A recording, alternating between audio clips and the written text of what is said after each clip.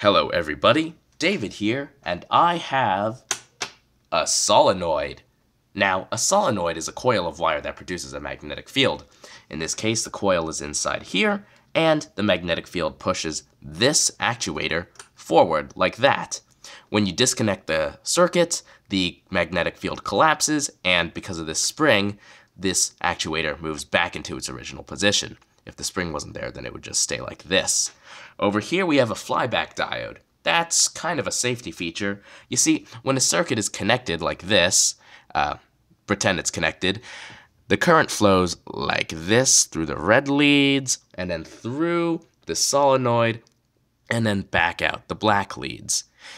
The solenoid is basically an inductor, so when you disconnect the circuit, it wants to keep the current flowing through this red lead this way and back out the black lead this way. This diode allows the current to flow this way, essentially discharging the inductor safely. So that way, in case this is controlled by a transistor or something, you're not having like 300 volts going back that way to the transistor. Okay. That was a shorter explanation than I thought that it would be. You know what? Let's have some fun. Okay, here's my idea of fun. You know how the solenoid can push stuff?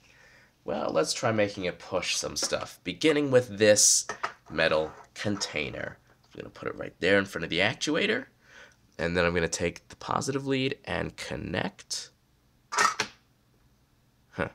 Kind of not very exciting. Okay, I'm going to put it there. Yeah, okay, no. Tube of toothpaste. Okay, well the solenoid's not even powerful enough to make it move. How about something light, like this pen? Oh, okay, and that sent it flying. There we go. Alright.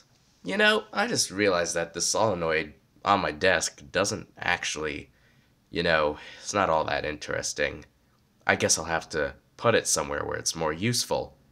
But that's something for another video. Speaking of which, until next time, I'll see you guys later. Thanks for watching.